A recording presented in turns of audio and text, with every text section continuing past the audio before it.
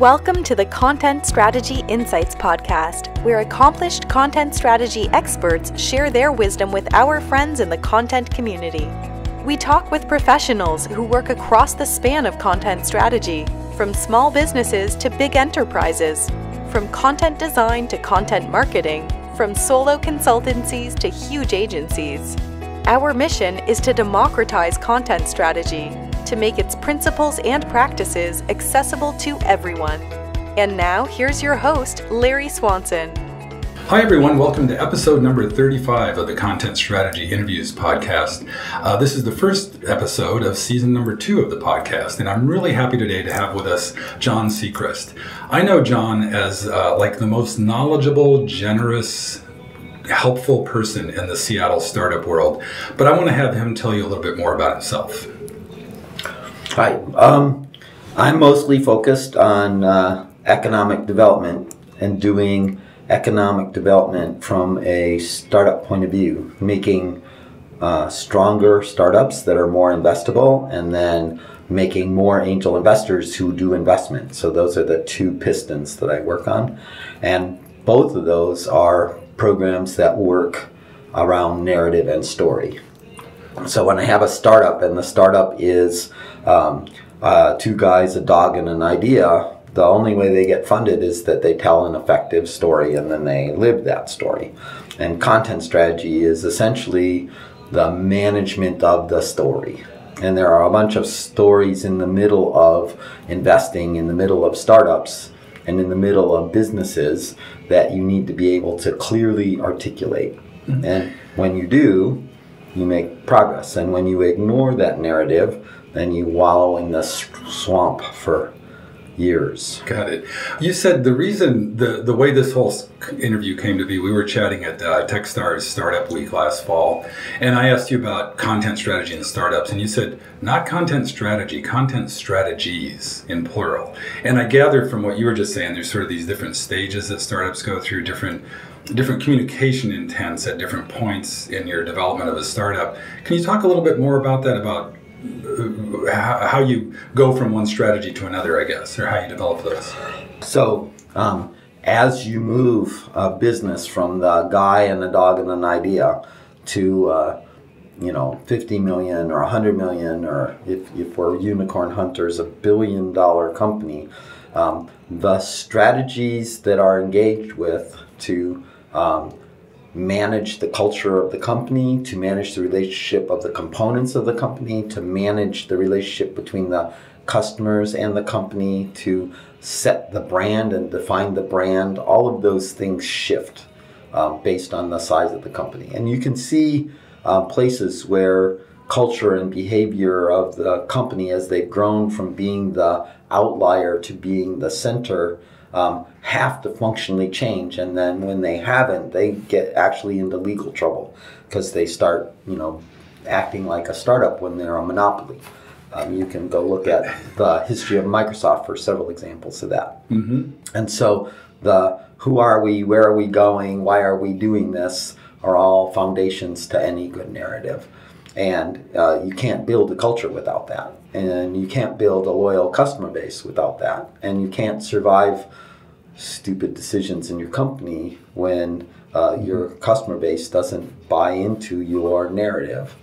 And so how you talk about yourself and how you talk about your mission from God in the world is all vital. And that transformation as you grow becomes important. And you're seeing that now with Google, and their, do no evil thing is starting to rub them the wrong way because they're no longer a little tiny. I read that they had actually removed that from their mission statement. Yeah.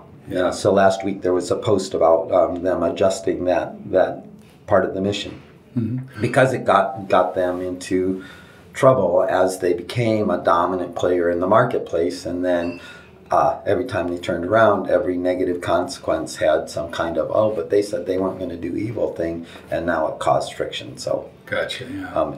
Direct result of building culture, and then through that process, the culture not evolving based on the size and context of the company. Right. And they started kind of classic, 2 or 3 guys in a garage. And I think my hunch is... Two Stanford grads and a professor kind of conversation, yep. Mm-hmm. And so I think a lot of the people listening to this podcast are more in that stage of the game. And I think, and I'm assuming from what you said, that a lot of that these content strategies kind of track to the development of the startup. And like as Eric Ries has said, that a startup is not a small enterprise, it's a different thing. And can you talk about that? So and Google is now an enterprise, and from that startup thing to an enterprise, talk a little bit about how content figures into that. Well, so journalists in general don't seem to understand how to do math, and they also don't seem to understand the word startup. And so let's be pedantic about it a little bit and say, Eric Ries, following that thought, a startup is an organization which is searching for a business model. So this is straight out of the Steve Blank initial book in 2003. Mm-hmm. And so you're not a business yet. You're trying to figure out how to be a business. And you don't yet have clear customer, you don't have clear product, and you certainly can't predict your sales cycle. And so your goal is to seek a sales cycle where you get customer market product fit, right? That product market fit turning point where you can all of a sudden grow very rapidly because you've found a sweet spot, and now everything goes. And now you're a real business, and your ability to predict sales is meaningful. And now you can do the MBA, tune the engine so that it gets better and better. Mm-hmm. And before that point, the MBA tuning is disastrous, right? And so understanding the difference between a small business and an enterprise, understanding the difference between a small business and a startup that is seeking to become a small business, which is a growth business. And so there's some overlapping pieces there, right? In the startup world, we're focused on the question of producing growth businesses that can have significant income or impact by getting big and serving a lot of people in some way. And the nominal angel investor goal in their mind is somewhere between 25 and 50 million is the place we would like to see a business get to. Mm-hmm. And of course, bigger than that is everybody's nice, warm, fuzzy dream. But good, solid, effective businesses that can produce a reasonable, predictable revenue and impact a large number of people is a win. And so then what do I, as the 2 guys in the garage, have to do so that I can produce that $50 million? Well, that happens because I have a bunch of other people that come join me at this thing. And if I don't attract the right people, then the number one cause of companies failing is the team doesn't play nice together. Mm-hmm. And then the second cause of companies failing is the market doesn't really care that you're doing this thing. And so... Right. You have to have a team that's willing to execute on the thing and row the boat in the right way, but you also have to be providing value and creating value to a customer base that's big enough that will engage with you.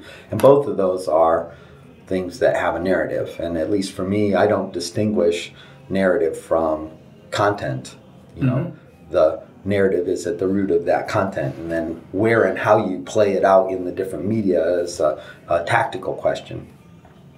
But you have to understand what your narrative is, and that's both internally to the organization, for that organization to be capable of growing to be a $50 million business, or to your early adopter customers so that they build enough of the right conversation and story that you can get into the regular, normal market.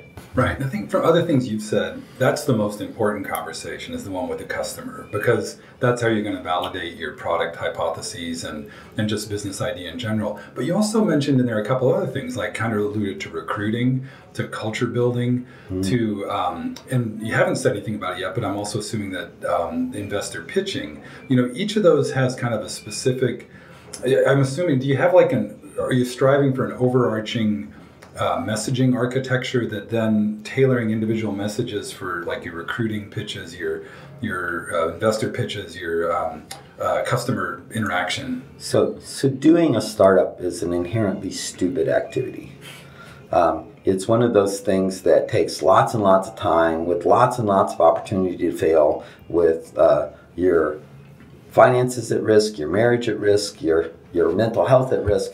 it's really a big undertaking, and so it's not something to be done lightly. And in the process, if you don't know what the why of what you are doing is, you will end up having some difficulty. So there's some kind of, in the tradition of the Blues Brothers, some kind of mission from God that you're trying to do.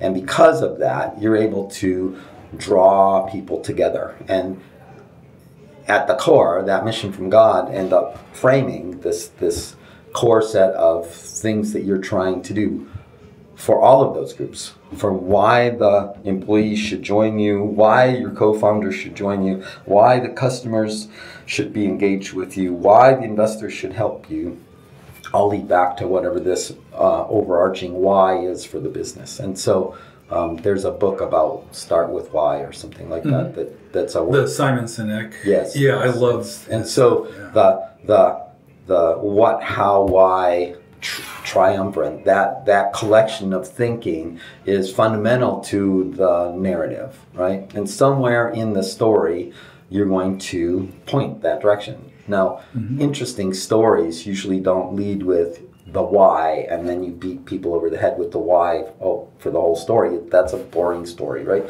And nobody wants to play with that. And so there's people, and there's difficulties, and there's resolutions to those difficulties, and there's reasons why people engage from a relationship-based conversation about things, which the end result of that tells the why. And so there's a guy named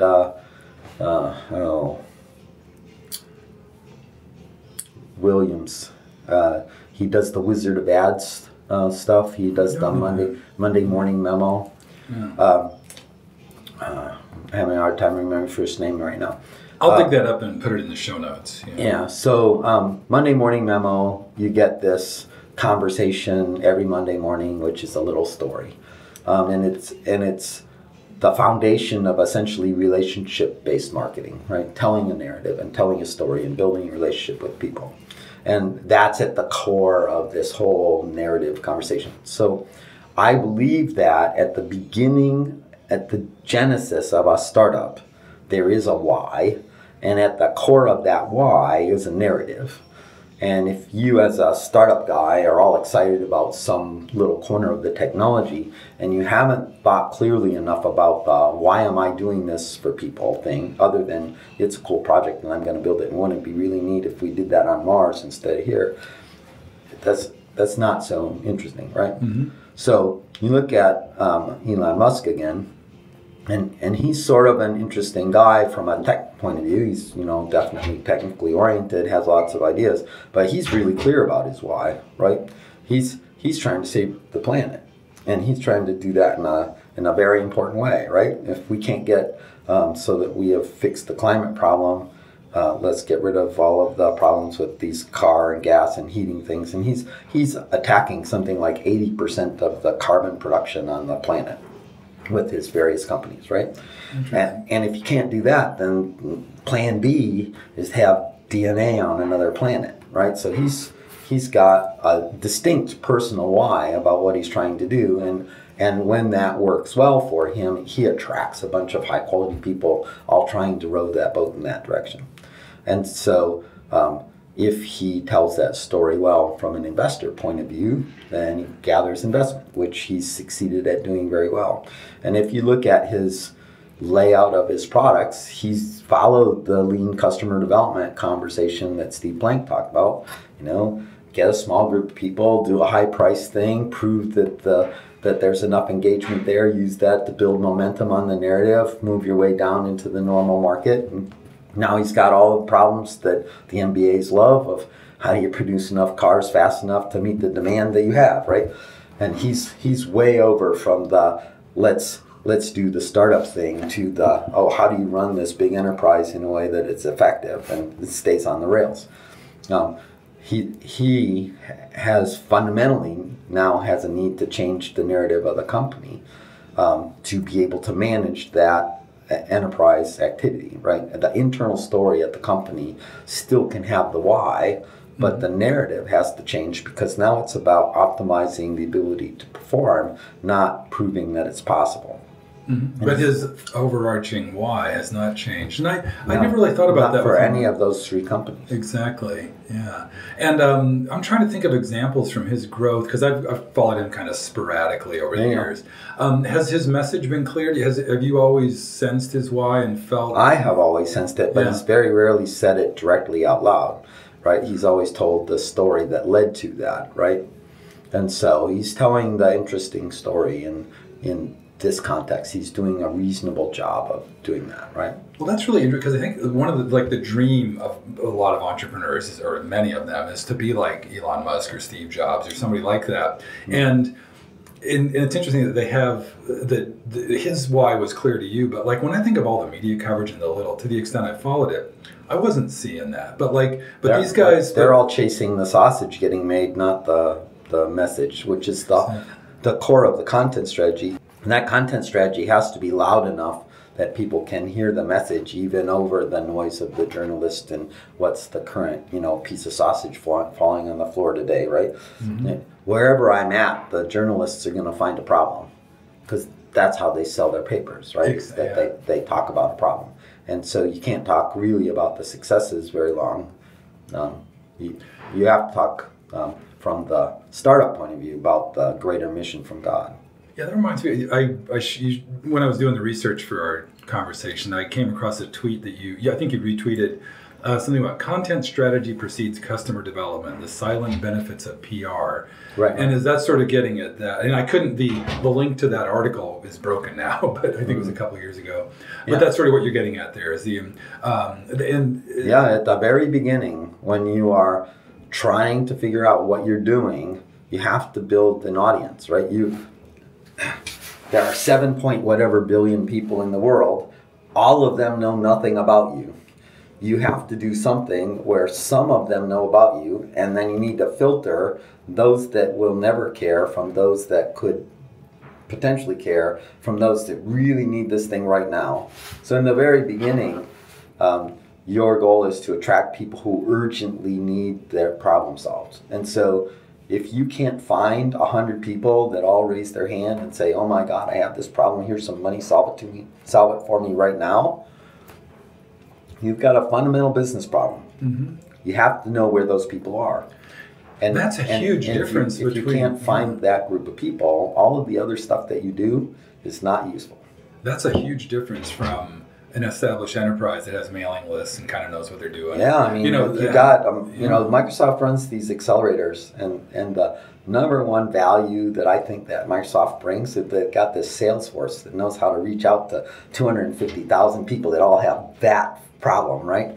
And they can walk you in the door and make introductions, and away you go. So their accelerators have great value when the startups align with the customer base of Microsoft.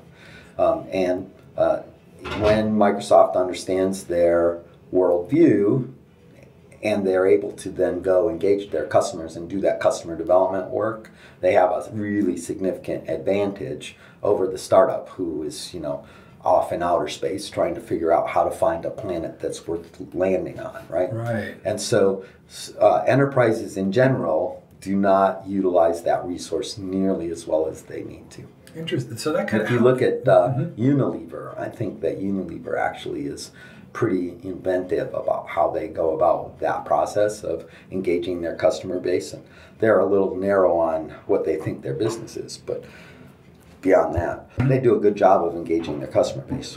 Right. And those, I'm just trying to think of, like you just said, like accelerated programs or having access to like Microsoft Salesforce or something like that, a huge advantage. Big deal. In finding those potential customers. But what are there like guerrilla ways for scrappy, like bootstrappy kind of startups to find their people? Because as you said, like they're narrowing it down from the 7 billion to the 100 that are going to help you right now. Well, one of the simple answers is, people like to complain on Reddit. And so if you can't find a theme on Reddit that's echoing the problem that you think you're solving, then from the point of view of B2C business, you don't have a business, right? There's got to be some place in the world where people are complaining about the process of whatever the problem is. Every time I open the store, I get punched in the nose. It's really a problem. whatever that is, someone on Reddit is saying it. Now, when you go to the machinist union that's making little tiny screws, they're probably not on Reddit talking about their problems. And so there's industrial B2B places where those conversations happen, but they're typically inside the industrial organizations, the industry association meetings or the publications associated with it. But for B2C, there's several social media places where if you can't find the taste of the problem, you need to be talking about something else. Now, there's always a time in the evolution of a company where the problem exists, there's inadequate awareness of the problem, and so there's not a market opportunity yet because the customer base is not prepared to recognize the problem. And there's that education opportunity there. And that's a great place for an enterprise to play the education game and to build a content strategy around that problem and build a market. And it's a terrible place for a startup because startups have no fat on their bones and they can't afford that 6 to 18 months of education of a marketplace, right? And so this is a place where a scrappy startup would find some other business in a related corner that pays now, and then as a part of their content strategy, talk about the problem on a regular basis, and then build their capacity to go into that market later. And so when you're doing your content strategy, it's not only for the business that you are today, it's also for the business that you intend to be tomorrow. And so that's another place that you get to this content strategies, so that you are driving some part of how the world is going to be better by doing this thing here, and then how that sets you up to understand that there's another bigger problem that needs to be solved tomorrow, and that if you come join us on this journey, you can be part of that. Right, and it's that. I'm thinking of this gadget I'm holding in my hand, my iPhone. Like when those guys started Apple, 40 years ago, they weren't envisioning this, but their relationship with their customers, their access to technology and design and all that stuff made this possible. But it also gets to that we didn't know we needed this problem solved. This was... So I disagree with that notion that Apple invented that phone, right? So in 1982, I was working at Hewlett-Packard, and there was a designer doing a bunch of thought design work that we were doing. And we had something that was very, very close to that. I worked in the calculator lab. And so we had one, it's, maybe a half an inch longer and a half an inch narrower, because we were obsessed with the pocket at Hewlett-Packard. Pocket protector. The pocket calculator was our thing. And we worked on that question. So it was in the air. There were lots of companies working on this question of how to do the proper touch screen-based computing device that would be carrying messages and all of that kind of thing. We knew what the problems were. We were all working on solving those various problems. We already had solutions for those that were inadequate, that we knew what they were. Maybe you're young enough that you never had to carry a pager, but pagers were an evil thing that most people don't ever want to have again. I certainly was very happy when I sold my company and didn't have to carry a pager anymore. And so the needs were obvious and being talked about at that point when those were coming out. Now, the fact that they were able to do it with elegance and that they were able to drive the design value has been the thing that's driven the core values for Apple for some time, right? And without Steve Jobs driving that piece of it, they would have been another Dell kind of thing, right? I guess that kind of goes back to what you just said about values. Reminds me of the relationship between your why and your values. That's got to be really a tight relationship. But I'm just trying to think, is it a chicken and egg thing? You have this why, this vision you want to do, and then you articulate the values that drove that, or do people come from, and how does this get articulated as content? I don't think anybody steps out of the door one day and has everything put together all cleanly and neatly. I think that there are ideas about how things go, and that you need to polish them and work them, and that the simple abstracty values that you have at the beginning end up not being clear and effective enough and then they get honed down, and then they end up having to morph because you are no longer a little guy, you're a big guy. And what was cute as a little 4-year-old is no longer cute as a 42-year-old. So your voice kind of matures along with your company. You would hope. One would hope, yes. And so then your narrative has to adapt to the stage of life you're in, right? And we put up with teenagers doing certain things, and then when adults do those same things, we get more than a little annoyed with it. And that's true when companies do the same thing. Mm-hmm.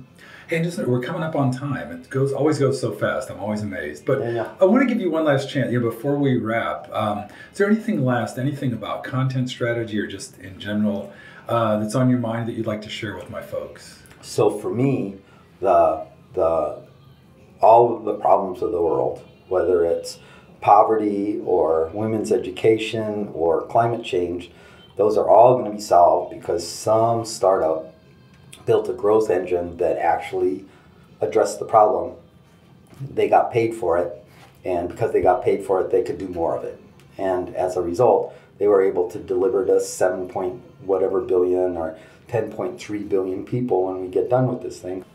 Enough of a message that they changed the world, right? The amount of time it's going to take for us to go from a carbon-based fuel to a non-carbon-based fuel is going to surprise everyone in the next 10 years. And it'll happen because some startup had a crazy idea and put money and energy into it. And so all of those things end up being influenced by the narrative and process of how you tell the story about it. But underlying it all of the actions that make the world a better place also align with that same question. Sweet. Well, thanks so much, John. This is great. I feel like I want to hold out the option to maybe have you back because there's a gazillion other things. Glad to come back. Glad to have a chat. Sweet. Well, thanks so much. Yeah, thank you. Thanks for joining us today. I hope you enjoyed my conversation with John as much as I did. You can find more information about John, a transcript of today's show, and some other info at my website. That's ellessmedia.com. It's spelled ELLESS media.com. In the next episode, I'll talk with Jen Marie. She's an expert on brand copywriting and content strategy for small businesses. I'd really appreciate it if you could leave a rating, maybe even a review, at iTunes or your favorite podcast outlet.